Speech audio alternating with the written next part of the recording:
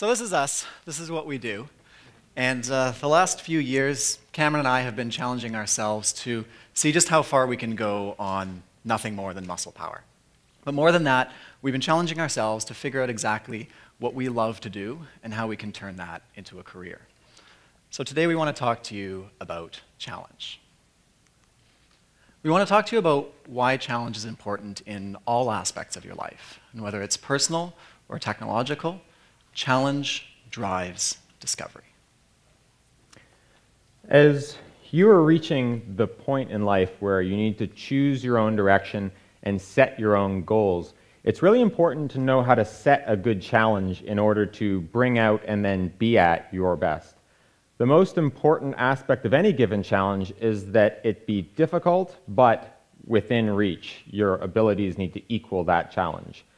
The Snowbird human-powered ornithopter was a good example of this, and we knew this project would be difficult, and there were even people who said that it would be impossible and could never happen. Oops. We had behind us, though, 30 years of accumulated research in flap and wing flight from a lab that was a world leader in this area. In addition, people, our heroes actually, had just conquered a few years ago the problem of human-powered flight. This was a huge obstacle in and of itself. We knew that it was within our capabilities to synthesize these two technologies. And as John F. Kennedy said, we do these things not because they're easy, but because they are hard. And it's by taking on challenge that we take the impossible and make it possible. So let's start with something concrete.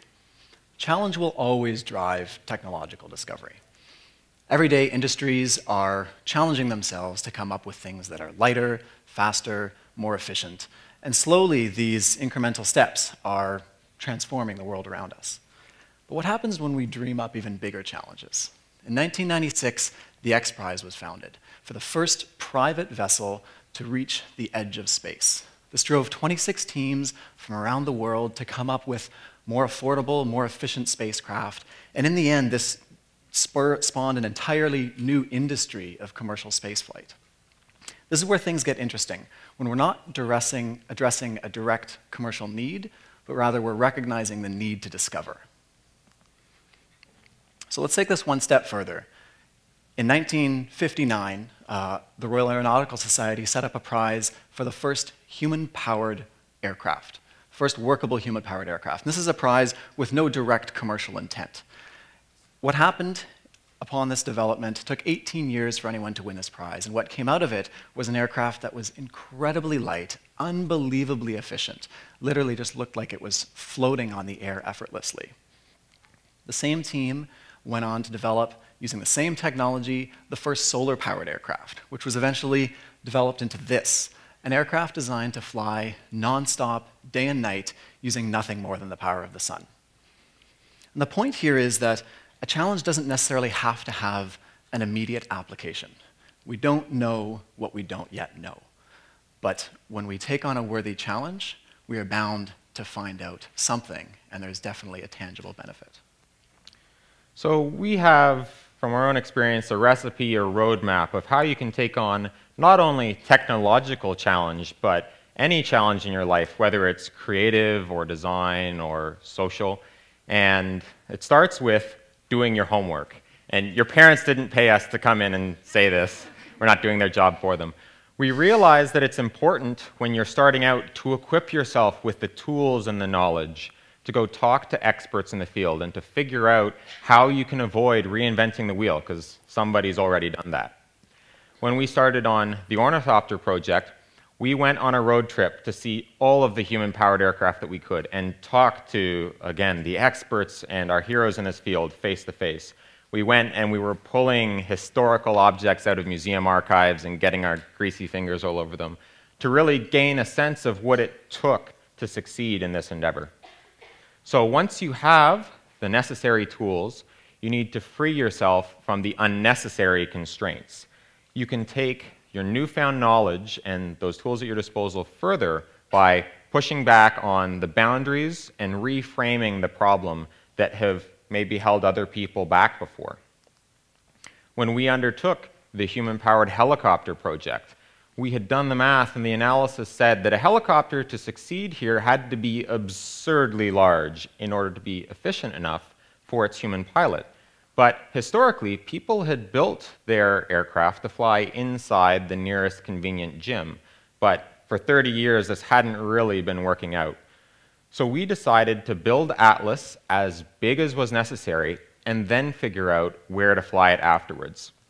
It ended up being twice as big as anything that had come before. It was 160 feet across, which is bigger than most commercial aircraft, but it weighed only 120 pounds. So once you've built something, you need to realize that failure is going to be a necessary part of success. You've built it, now you're going to test it, and very likely you will break it. When you've constructed this thing, you're really only partway there to understanding it. And in testing the human-powered helicopter, we had innumerable rotor breaks, crashes, lots of fixing to do. And twice, we were only inches away from success when the whole helicopter came crashing down in a devastating breakup. Sometimes, it's hard to pick up the pieces, the millions of little ones, after a crash like this. But it's important to realize that, again, everything is recoverable, no matter how bad it looks. And at worst, you have to start again from the beginning, but you've already been there. It's important to know that in order to overcome these kinds of crashes and setbacks, we knew that the goal was within reach. And we also had the passion to drive and overcome each of these obstacles. And that's really the only sufficient motivator. It's not going to be your paycheck or the prospect of fame and glory, just passion. So we know that to take on the biggest challenge in our lives, we have to have passion. But finding our passion is a challenge in and of itself. So we want to take this idea of challenge. Just get the next slide up. We want to take this idea of challenge beyond simply technological challenge. When you challenge yourself mentally, physically, and spiritually, you allow yourself to discover your passion. And it may take trying a lot of different things. So this is me growing up. For as long as I can remember, I was interested in making movies and animations, basically bringing creativity to life. I was always interested in flight, in nature, and the outdoors, and this developed into an appreciation for sustainability and elegance and efficiency. And growing up, I played all sorts of sports, whether it was rugby or rock climbing or inner tube water polo or speed skating. And the thing is, you don't know what's going to stick and what's not, or where any of it's going to lead. When we challenge ourselves in our hobbies and everything that we do, we start to figure out what we're good at and what we're not. And we start to figure out what we like and what we don't. And slowly we start to figure out what we really, really love. So when I was growing up, I also liked being out in nature, whether I was climbing up and falling down rock faces or hanging out on my grandfather's boat. I also really liked taking designs and making them real in a hands-on fashion, whether this was a carpentry summer job or building robotics projects in school. My passion, I discovered, was the kind of work that combines all of these diverse interests. And that was the biggest takeaway in the human-powered Ornithopter project from us. We had found a project that combined all of our interests and turned it into a passion, combined athleticism and aviation and nature in the form of bird flight. And the discovery of this passion on this endeavor was a great journey of discovery for us. Oh, sorry. Don't point that at me. Yeah. So once you have your passion and you know your direction, you need to find out how you take that thing that you love and how you carry it forward in your everyday life. Your path is the route that you will find that will help you make the greatest contribution to society and really make an impact. Whether you want to plan far ahead and identify your end goal and move towards it, this is a great trajectory, whether you want to be a brain surgeon or a professional athlete like the world's fastest person, or if you want to be a rock star with crazy hair, you can figure out your goal and plan for it far ahead of time. understanding and having a good vision for your end goal is not necessarily the only path to living with passion. Believe it or not, 10 years ago, Cam and I didn't actually plan to be building human-powered helicopters for a living. Instead, our path developed much more organically. So as Cameron said, the Ornithopter brought together a lot of our passions in one really amazing project. After that, Cam went on to work in industry, and I was finishing up my PhD, but it wasn't too long before we were struck by another itch. And in taking on the human-powered helicopter project, this wasn't just us challenging ourselves or taking on another cool technological challenge. For us, we were challenging ourselves to try to start up a career doing something that we really love.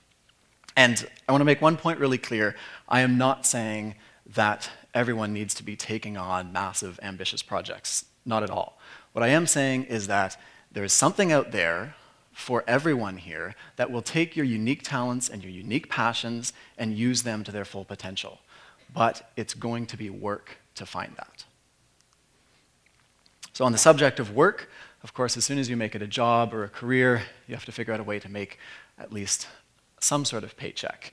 And there's still definitely lots of traditional funding available for good ideas, but the world, the small business world is changing so fast, and it's really exciting now to be able to, there's all these different ways, new creative methods for raising money, whether it's crowdsourced funding on Kickstarter or YouTube advertising revenues. It's a really exciting world out there for people with exciting ideas.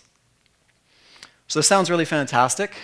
We found a job that combines all of our passions. But the truth is, we really haven't figured it all out. First, we're not necessarily swimming in money just yet. But more than that, and more importantly, is that we've taken all of our hobbies and we've turned them into a job. And that can be a little bit overwhelming sometimes. And it has been a very difficult year. But this is our next big challenge, to figure out, to analyze what we're doing, figure out how we can continue to do the stuff that we love to do, and eliminate or outsource the stuff that we don't love to do, and try to figure out how to live a balanced life and how to sustain this passion. So in looking towards your path, let passion guide you. Move confidently in the direction of your dreams, accepting that you may not understand exactly where they'll lead. Challenge yourself to understand yourself, to understand how you fit in and how your unique talents can be used as a force of good in this world. So go challenge yourself, explore, and discover. Thank you.